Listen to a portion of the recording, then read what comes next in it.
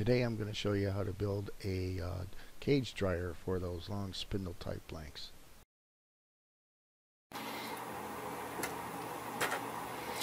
Okay, I had an idea. I've been turning a lot of blanks, round blanks, like this one. This is about, I don't know, 30 inches or so.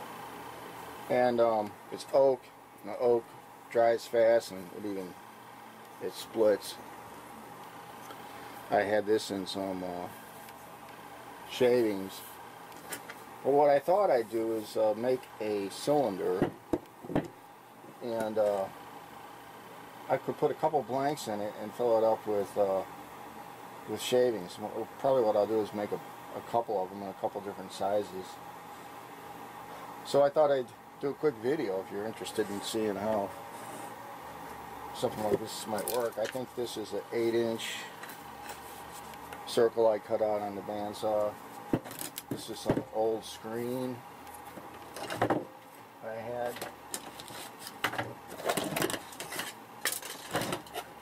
All I'm going to do is take and wrap the screen around the bottom, staple it,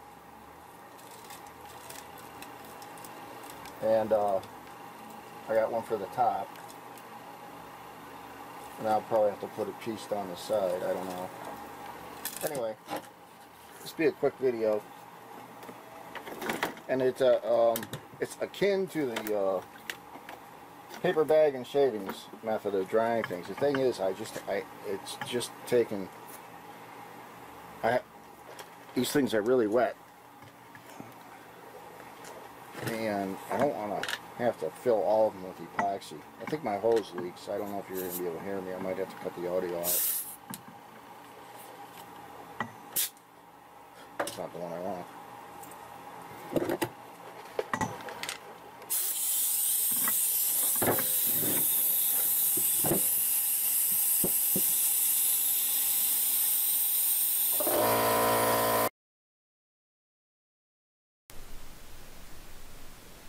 Okay, what I'm doing is taking my 8-inch plywood circle that I cut out, stapling the screen around it so I can create a tube, a column, a drying tube in essence is what I'm trying to do.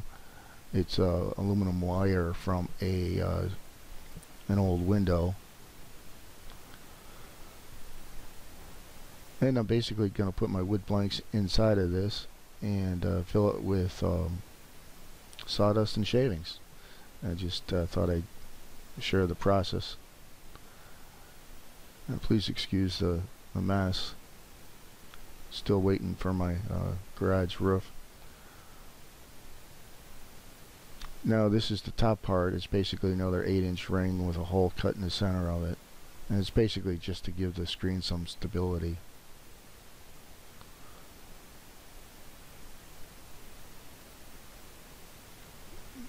I just used all materials I had laying around. It doesn't have to look pretty to work. And what I plan to do is make a handful of these, because I like making round blanks because I use them for a lot of different things. If you read the article, should be a link in the video to the article someplace. Anyway, I anything from rolling pins, tool blanks, vases. One thing I discovered that I need to do is I need to seal the ends. I can't believe I didn't do that. Little basic thing. For whatever reason, you lose more moisture and get more cracks when the ends are exposed. So I'm trimming the screen.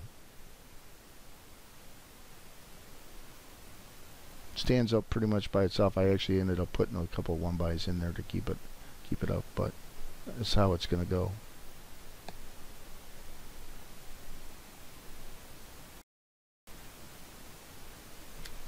Okay, and what I did at this point is I added a couple uprights, as you can see, circled and pointed in red, to give this tube a little bit more stability. Um, Typically what I do is just set my blanks out to dry, my round blanks. There's a piece of oak. It's actually a double fish batter. Um, you can see how bad it cracked. And some of the wood I use hasn't been cracking at all when I turn a round blank, and some of it just goes crazy. Um, so basically what I needed to do was something to check this process. I got another piece in my hand. I think that's a piece of ash, and it's got some small cracks. Now I can go ahead and fill these with epoxy and coffee grounds, sawdust, shavings, or colored epoxy, the whole 9 yards, whatever works, and still use those. But I really would like to just be able to dry them, stick them on the lathe, and turn the project. There's a piece of hickory I cut out of a tree in a pretty interesting way. I may explain later. And that's a piece of oak. It's got a little crack in it already. It's a long one. And I just turned these. This is a piece of cherry. I'm going to put all these in the drying chamber, or I don't even know what to call this thing.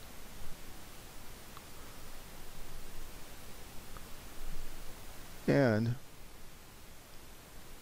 hopefully what I'll do is slow down the drying process. One mistake I made when I did this video is I put these in and I didn't seal the ends. So here I am going to throw a little sawdust in at the bottom and pop the first piece in. And we will go from there.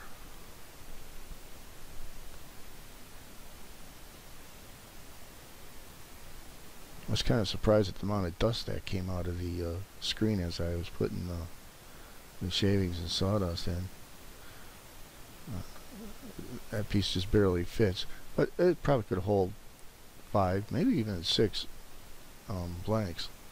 But I'm going to leave them in there for about, I'll probably get anxious in a week or so, pour them out and weigh them. But I am going to have to go back and seal those ends, because I've got a feeling that they're going to dry too fast. And what I might even do is I just paint them or use anchor seal. What I think I'm going to do is try some wax. I really don't want these to crack. It would be so nice to have a nice tool blank, or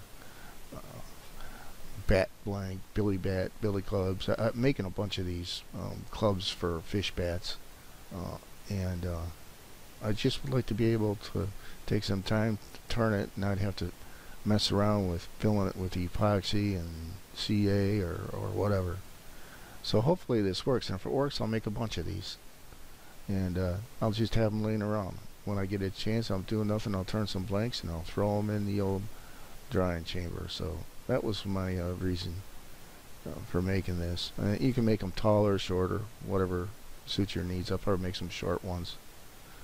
So I appreciate the fact that you're taking time to watch this, but I hope it also will help you out. And if you need to dry some long spindle blank type objects, that you'll give this a whirl. Thanks for watching.